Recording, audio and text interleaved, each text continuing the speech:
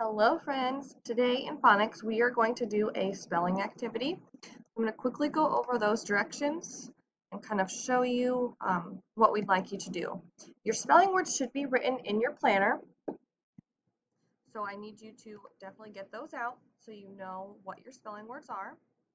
Once you open up your planner and get your spelling words, you are going to write them just like this.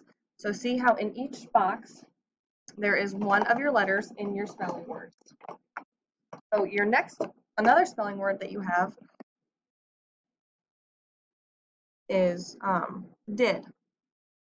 So if I write did, D, I, D.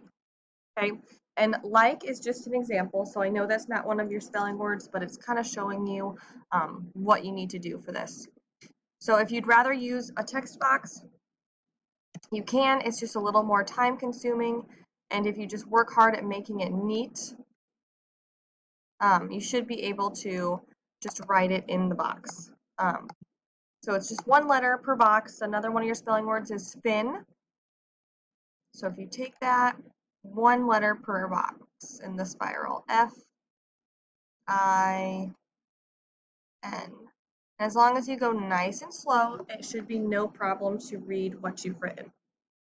So you're going to do all your spelling words in these spirals. There is another page of spirals so that you can fit all of your spelling words. So there's 8 on this page and 8 on this one. So you will have plenty of room for each spelling word and for the example word like. So go ahead and complete that and push your green check mark when you're done.